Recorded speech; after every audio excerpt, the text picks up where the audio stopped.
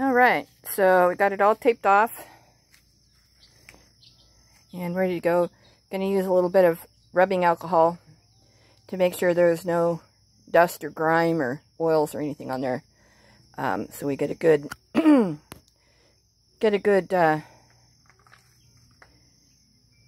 sealer on there. So, alright, so, and the prep work, that's what takes the most. But this happened, oh gosh, it happened, I hit a deer. And it's just, you can see that it's just bent the slightest right there. But yeah, so take care of my girl. Okay, so I wasn't happy with that, so I took it the whole length of it, just to make sure we get all the little pits of rust out of there, because if not, it'll just come back. And we don't want that. Okay, one layer of primer. Well,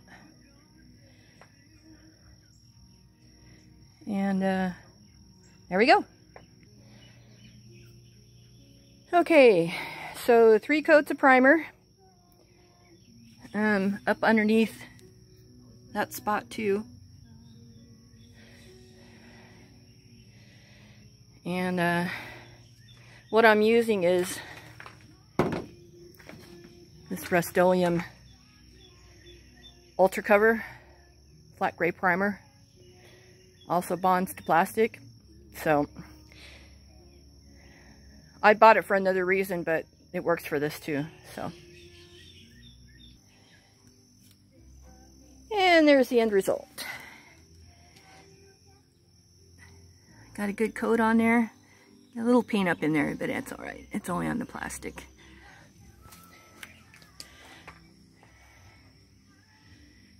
And when I buff the rest of it, because my hood really needs it bad. And most of that is from the volcano.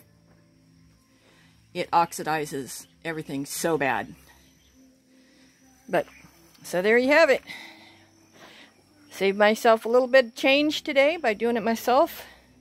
Which, you know, got to keep things rolling here. So, alright folks, thanks for watching. Aloha.